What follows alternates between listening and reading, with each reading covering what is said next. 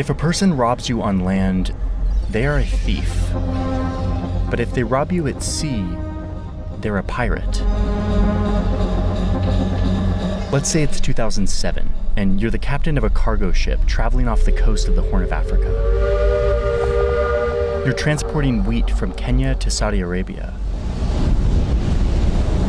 When you look out at the ocean and you see these guys, they come at you quickly, just a small speedboat of them, and soon they're right up against the side of your ship. They're about to throw a ladder to climb up. You run into the ship's citadel or safe room and you call the Coast Guard. Or maybe you try to spray them with this water hose to scare them away. But it's too late. They've now climbed on board. They're rounding up the crew. They're gonna hold you hostage and demand a ransom of millions of dollars for anyone who will pay. The shipping company, your home government, your family, doesn't matter.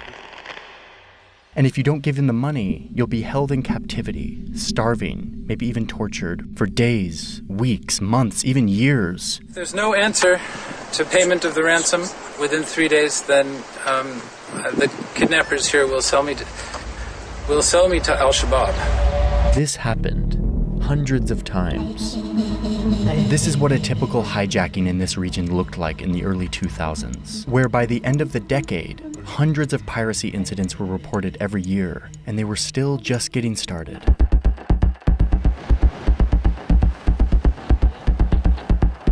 So let me show you how the Horn of Africa became the epicenter of modern-day piracy, and how what started as Somali fishermen defending their waters turned into an organized criminal network. This is the rise and fall of Somali pirates. Off the Somali coast where those pirates attacked that vessel.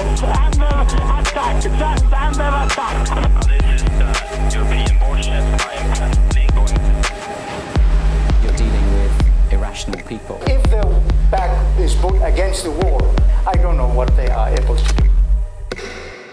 Okay, little sidebar really quick. Yes, I'm wearing my orange jacket inside because it's kind of cold in the studio. Anyway, one of my least favorite parts about living in the internet age is how tracked I am and how tracked we all are. I spend a lot of time on the internet, and when I do that, all of my data, all of my browsing behavior, my purchase history, my address, my social security number, my location history is scraped by some shadowy company and put onto a list and then bought and sold in an open market. This is why my inbox is chaos, why my phone is always blowing up with robocalls, why I'm constantly being marketed to and sent stuff to my house that I don't want. It's a nightmare, and it's getting worse every year. People's data is being more and more exploited, not just by marketers, but by recruiting companies and financial companies and risk management companies and people search sites so that people can search you. It's like not cool. Luckily, we all have rights to get ourselves off of these lists. The problem is no one's gonna spend the time going through the bureaucracy to actually get yourself off these hundreds of lists that you are probably on. And that is where Incogni comes in. Incogni is the sponsor of today's video, as you probably have gathered, and I'm very grateful to them for sponsoring the video and supporting our journalism. But also I'm grateful that they exist because I didn't know about them until they came to sponsor a video, and now I'm a super fan. You sign up for Incogni and you give them permission to go out on your behalf to take you off all of these lists. When I signed up for it, they were able to scan and see that I was on dozens of lists, over 100 lists, and they were able to show me what lists I was on. It's all on this nice looking dashboard. And then the best part is you get to sit back and watch Incogni do all the work for you.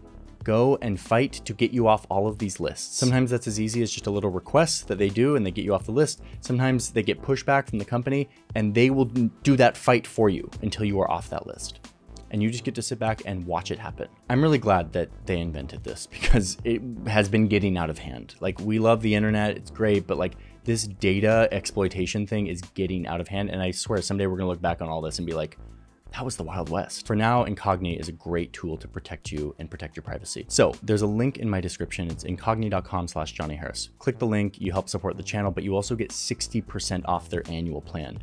Why do you need an annual plan? Because when they take you off a list, inevitably, if you continue to use the internet, you'll end up back on that list. Incognito constantly monitors month after month to make sure that you stay off of these lists. Soon, your inbox will not look like pure chaos. Your phone will quiet down, mine sure has. And you can rest easy knowing that your data isn't just out there searchable by any corporation or person who wants it. So the link is in the description. Thank you, Incognito, for sponsoring the video. Let's dive into this big topic of pirates. Pirates aren't one thing. They've always existed. As long as there's been international trade on the ocean, there have been pirates. Sailors who utilize the expanse of the open ocean to rob and steal and run sophisticated businesses. If you haven't seen CGP Gray's deep dive on pirates, go watch it. It's a two-parter. Pirates are everything from Norse sailors who raided other ships on the high seas, to the famous pirates of the Caribbean like Britain's Blackbeard, who stole a French slave ship and souped it up into the ultimate pirate vessel. Pirates were poor men who were looking for money and social mobility. Some of them were looking for fame and glory and power in a time where seafaring men had little status or opportunity in society. We've romanticized them, we've caricatured them, and we idealize them as legends and myths of the past. But piracy never fully went away. It still very much exists today. Here's a map of all the piracy incidents over the past 40 years, at least the reported ones. From Indonesian pirates hijacking cargo ships in the Strait of Malacca, to Bangladeshi pirates holding fishermen hostage in exchange for ransoms, all the way to West Africa, where Nigerian pirates steal oil off huge tankers and sell it on the black market. But most of the dots on this map are right here, the gateway to the Suez Canal, one of the busiest highways of global trade, off the coast of a country where piracy uniquely could thrive. The government of Somalia collapsed in the early 90s. The country fractured, and instead of a central government, local clans started to control patches of the country. There was no real government to regulate this 3,000-kilometer coastline, the longest coastline in Africa. As a result, huge fishing boats, mostly from Iran and Yemen, took advantage of this free-for-all, swooping in to these unregulated Somali waters to fish. These foreign fishers would steal hundreds of millions of dollars of seafood every year with nets that tear up the seafloor, destroying the ecosystem and depleting the fish stock in the process. This illegal fishing by foreign vessels started to outsize the catch of locals whose water this was. Local Somali fishermen with their tiny boats couldn't compete, and soon this illegal foreign fishing eclipsed the catch of local Somalis. Around the same time, companies from Switzerland and Somali's former colonizer Italy were illegally paying corrupt factions of the Somali government to take their toxic waste, some of it even being radioactive. Tons of this waste ended up in both Somalia's land and water, which would go on to have significant effects on the health of local communities. So, it's the 1990s, and between the illegal overfishing and the waste dumping, Somali people's main livelihood is being pillaged by foreigners, and they don't really have a government to help them out, to protect them. So some Somalis decided to fight back. An American cargo ship taken over by pirates. Somali fishermen got together and they formed an ocean militia. Some would call themselves the Coast Guard, and they would use these tiny boats to chase down foreign fishing vessels and demand that they pay a fine. Some experts have called this subsistence piracy, because it was piracy, but it was also kind of fishermen defending their livelihood from predatory foreigners. And at first, it was rare. I mean, if you look at the data, you just see a handful of successful incidents every year. Oh, and they were pretty basic too. Like in one of these early incidents of Somali piracy, back in like 1994, you got this wooden boat full of 26 Somali men claiming to be the Somali Coast Guard. And they go up to a shipping vessel and they get on board. They like hijack it for 5 days, but realize they can't really do anything, so they just steal as much as they can from the cargo ship and just go on their way. Yes, this was piracy, but it was super basic and kind of harmless. It was a bunch of locals filling in on the power vacuum left by their non-existent government. And this is how it was for a long time. Loosely organized gangs of armed Somali men climbing aboard cargo ships or fishing vessels, intimidating the crews to collect fines, or sometimes asking for informal license fees for fishing in their waters, even though they didn't have any authority to give out licenses. They did it to get money, to basically be like, if you're gonna fish in our waters, you need to pay us. And the rest of the world didn't really know about this. It like wasn't big enough news for anyone to care. But that would soon change. Across the region, 80,000 people are dead. At least 22,000 of them were killed here in Sri Lanka. So there's kind of a turning point. Christmas 2004. This tsunami was devastating, mostly in Southeast Asia, but it also hit Somalia's really delicate coast, destroying homes and boats and crippling an already delicate economy and food supply. The tsunami took the lives of some 150 people in Somalia and poisoned the precious little water supply the people had here. And it also washed up some of that toxic waste that had been dumped off their shores. This led to a UN investigation, which concluded that the waste was likely causing severe damage to the health of local people. And at this point, Somalia still isn't one country. There's some parts of the country that are peaceful and safe and under government control, but most of Somalia is still a patchwork of competing clans and warlords, a hotbed for terrorism and organized crime networks that control different parts of the country.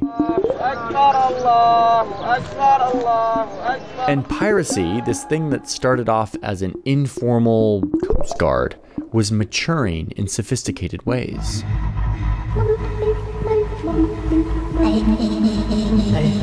By 2005, you start to see pirates using motherships, larger ships that allow them to go way further off their coast, and then to use speedboats to attack like they did to this cargo ship. This was a huge level up for Somali pirates.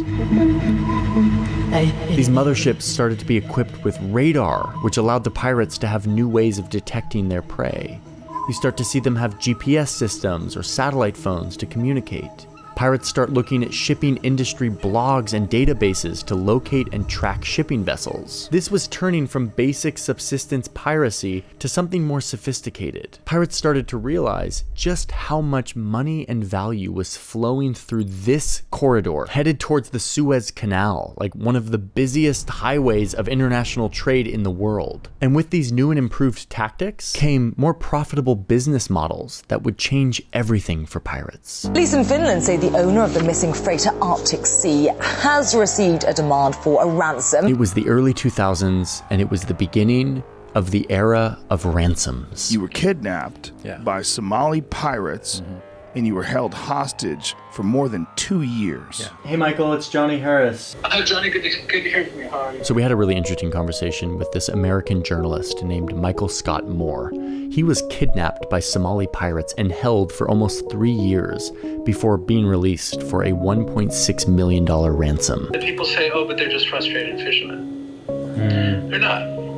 They were in the 90s, but it was a much bigger deal than just fishermen turning to piracy. Ransoms changed everything. Pirates were realizing how easy it was to hold a ship hostage and to demand a multi-million-dollar ransom to extract a huge profit, which attracted the attention of warlords who saw a business opportunity. Warlords now wanted to fund hijackings, like this one where pirates were hijacking a Ukrainian coal ship that was traveling from South Africa to Turkey. They could hold it hostage and release it only in exchange for $700,000, which is what they got. Or another instance where pirates riding on speedboats captured this Japanese ship and its 20-person crew, holding them hostage until somebody coughed up $2 million.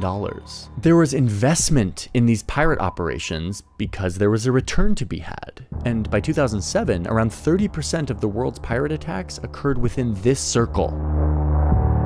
But wait, let's keep this in perspective. This actually wasn't particularly high. If you look at a graph of all of the other regions of the world, you'll see that this wasn't by any means an outlier. But watch what happens the next year. This line going up represents the expansion of the piracy industry in Somalia. There was way too much money to be made here, and warlords were getting better and better at investing in and running pirate businesses. By 2009, this body of water off of Somalia was home to nearly half of all piracy incidents on Earth. And look at this graph of the average ransoms paid. In 2008, the average ransom was $1 million.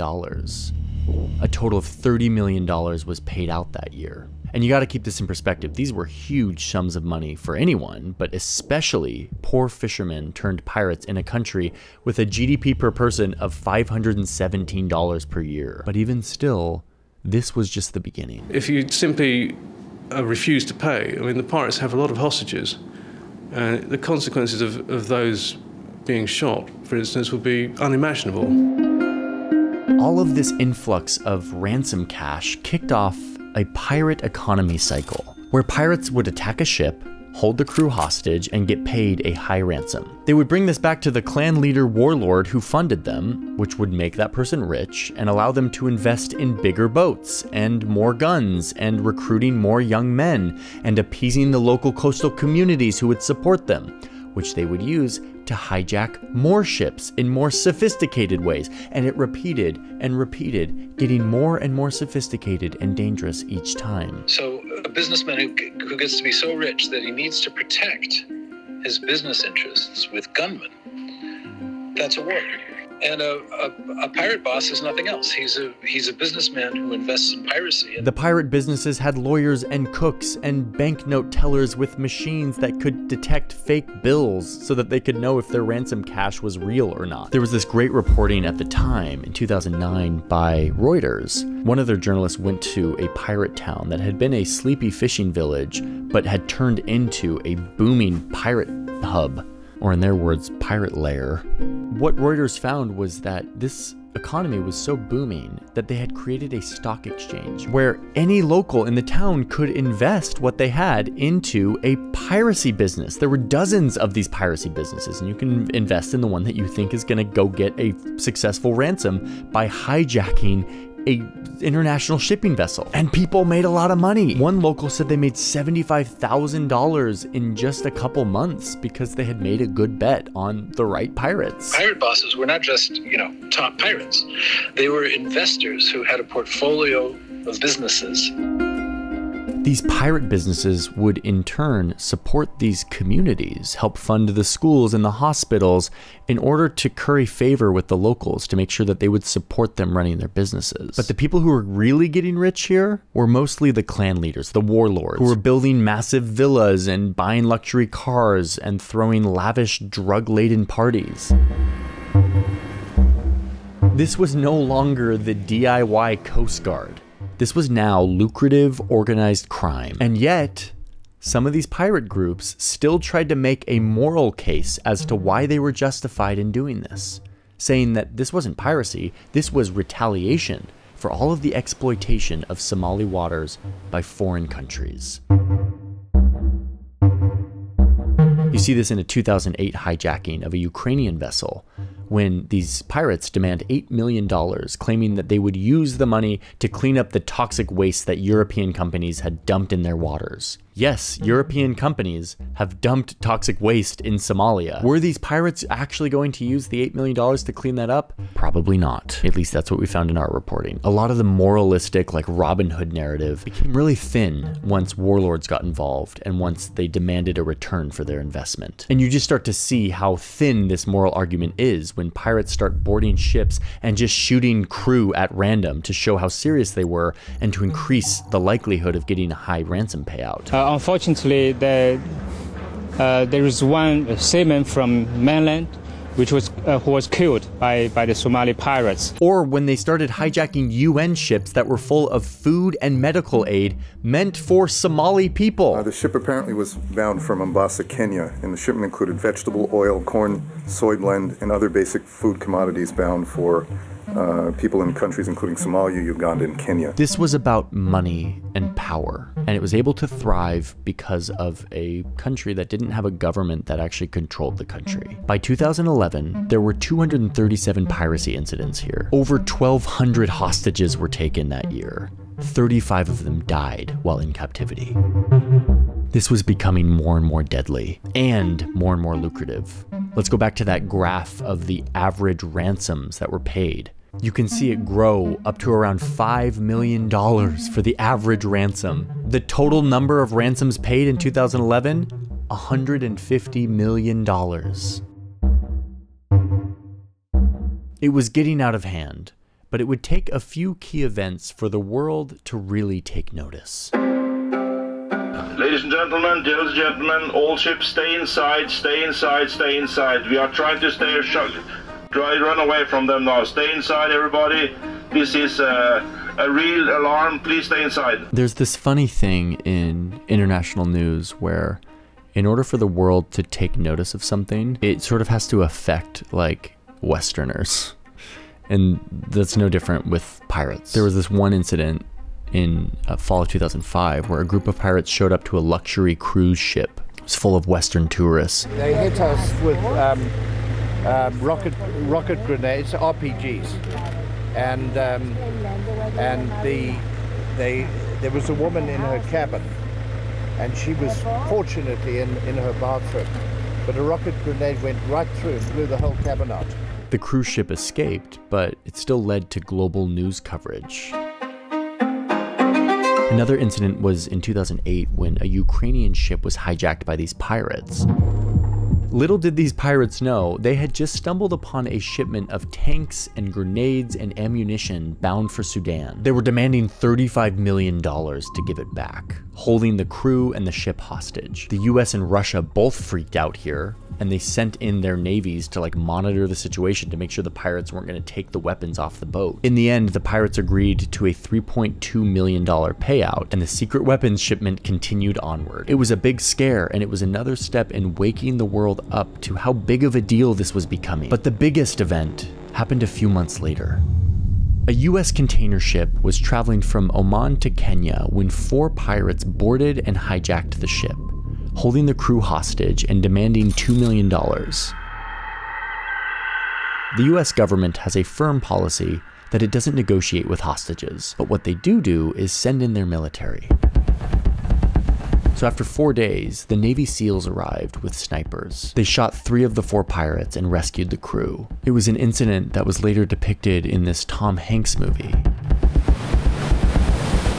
These were dramatic events, a hostage situation with snipers and Navy SEALs, and it spread into the international news cycle in a way that Somali piracy just hadn't before. But Captain Phillips was taken hostage for almost 5 days and then rescued by the US Navy. It was clear that this had become too lucrative of an economy. There was too much incentive for warlords to get in on all of this money for it to stop. The only way to slow this down was a serious intervention.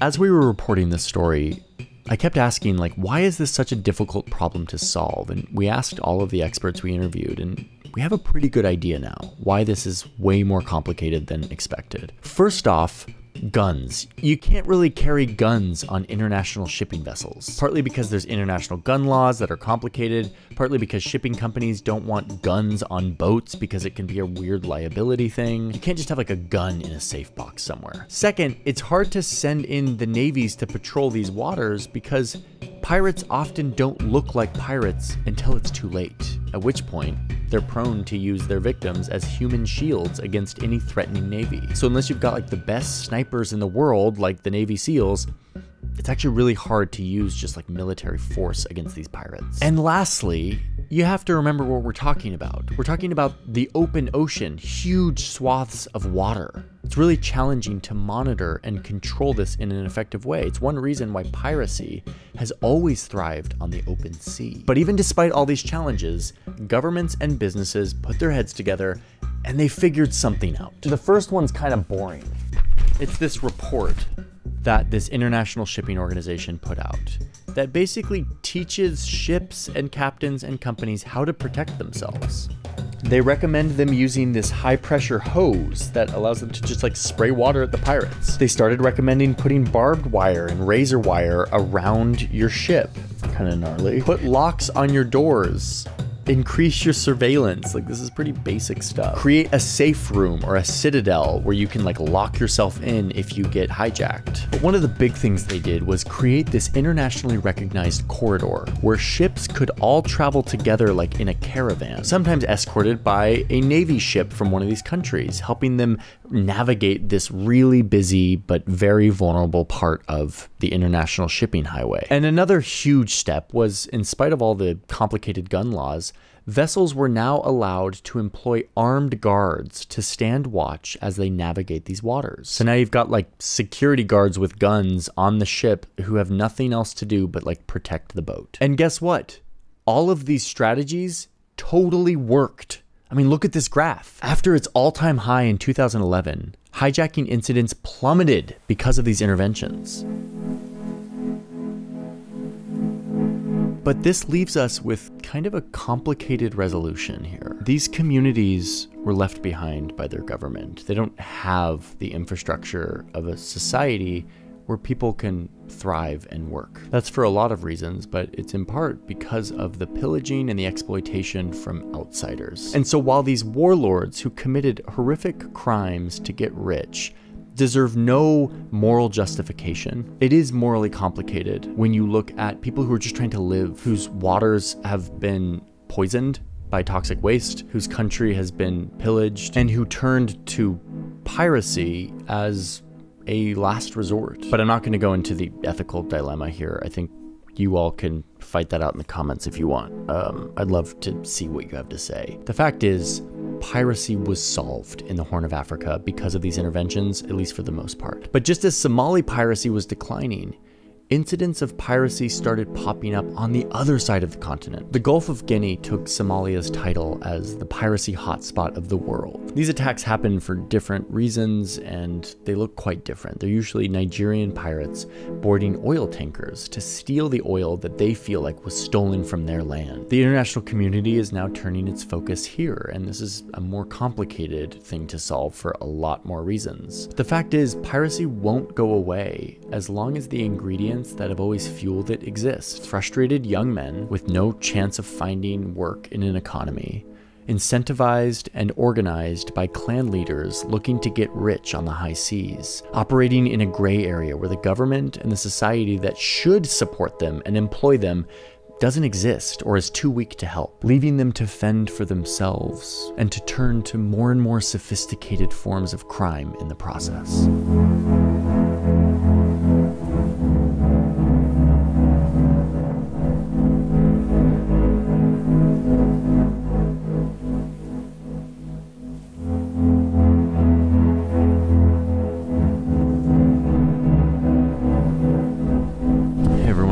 Look at this map behind me. I don't know if you caught it during the video, but this is a map of mostly of East Asia, but you get this Somali peninsula and the Gulf of Aden and basically everything we've talked about. It's all right here. It's really a beautiful map. And when you look at it, you can see just how important this Suez Canal is to global shipping. Anyway, yeah, I've wanted to look into Somali pirates forever. Like I always saw the news over the years and never really understood the story, the background. And we reported on this and we talked to a lot of experts, and there's actually a lot of politics in this. There's a lot of people who argue for like a vindication morally of Somali pirates, saying that they're just retaliating against a world who's exploited them, and like there's a strong argument there, but I don't know. Again, I'm really curious to hear what people have to say about it. Yeah, we are interested in making deeper and deeper videos. Like a video like this takes much more time and resources to like really understand, to get the data. Like we got this whole data set that we used to map, every incident. Like that's just like a way bigger thing. But we want to do more of these, so I'm curious to hear from you what stories we should do next. For those who want to support this effort of making high-quality, factual videos, we have a Patreon. It is called The Newsroom. That is what we call it. And it is a place where you can support with your money to help make possible what we do here. You can also buy LUTs and presets, which are the things that we use to color our videos, to make our videos look beautiful like this and not like this, which is what it looks like when we shoot it. I have a map poster that we sold out of, but then I'm pretty sure we reprinted it like 1,000 more, so that should be in stock. Don't quote me on that. It could be sold out again by the time you're watching this. I have no idea. Yeah, go watch Search Party, which is our new channel that is created by my old Vox colleague and now my partner, Sam Ellis, who is building that channel, but sort of under our broader company here, and it's awesome, and it is rigorous and amazing and really good journalism. It's called Search Party. It is here on YouTube. And I think that's all the things I need to tell you about here in my little cozy couch setting. It's so dim in here. I feel like I could just take a nap on this couch, and I just might. So thank you all for being here and for the support and the kind comments and the appreciation, and we will see you soon in the next one. Bye-bye.